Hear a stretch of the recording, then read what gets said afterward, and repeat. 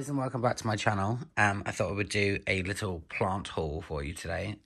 There's only a couple, but I picked up these absolute bargain Crotons in Wilkinson's the other day, or Wilkos. I was out shopping, getting a couple of outfits for a party that I was going to the other day, but I got distracted by these beautiful Crotons. And of course, I had to buy everything that I saw on the shelf.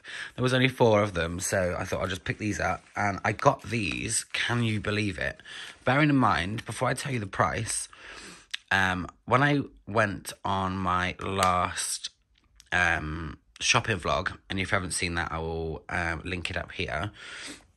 I picked up a Croton. I know these are a slightly different variety of Crotons, but I paid, I think it was $14.99 or $15.99 for one plant. It was slightly bigger than this, not too much.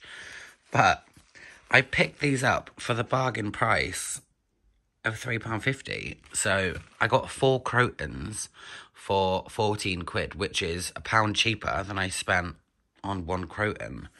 So yeah, what a bargain. Some of them are more variegated than others. Let's have a look. But what a beautiful plant.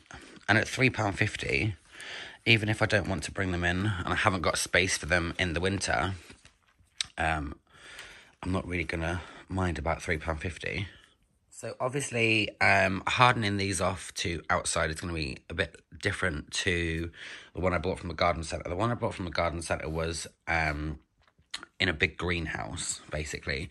But these were in a shopping centre in Wilkinson's under artificial light, no natural light, no wind, no nothing. But it was on the cold side in the shop. So I know they'll be okay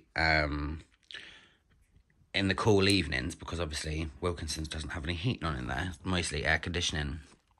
So yeah, these will take a little bit more hardening off. I'm probably going to do that for about 3 weeks to a month. I don't expect to have these in the ground until probably the 1st or 2nd week of June.